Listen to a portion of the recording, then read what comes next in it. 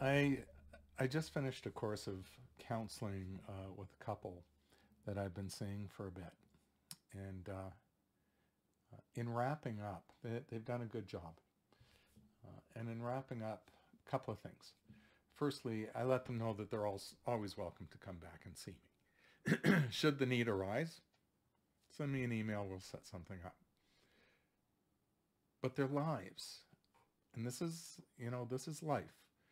Their lives are hectic, challenging, no fault of their own.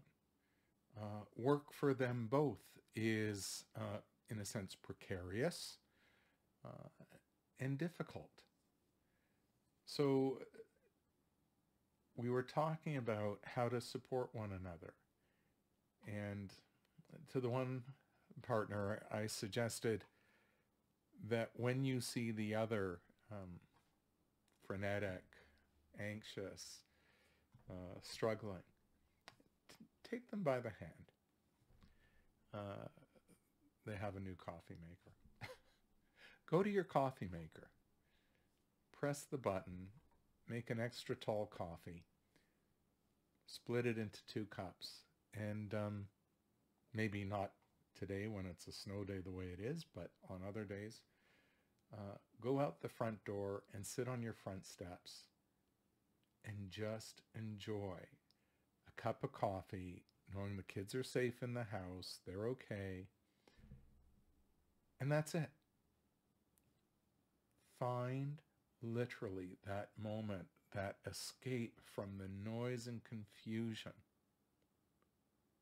Together, though, that's the important aspect of this. Together, take that 3 minutes, 5 minutes, 10 minutes.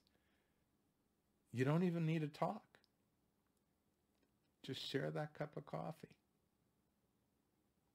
When it's done, look at each other and ready to go back?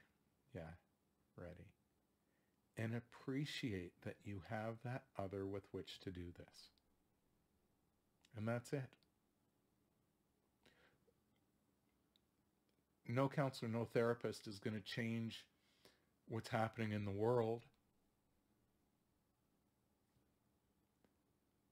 So to find that space, that calm, uh, hopefully with someone with whom you care,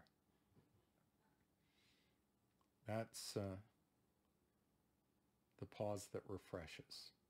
So I'm sharing this with all of you because if you're in a relationship where that is conducive, surprise your partner. Say, look, I heard about this thing. Bear with me and just follow me. Don't worry, there's nothing bad or harmful about this. I just want to give you 5 minutes of our time uninterrupted for a quick break. I'm Gary Derenfeld. I'm a social worker. Thinking of you.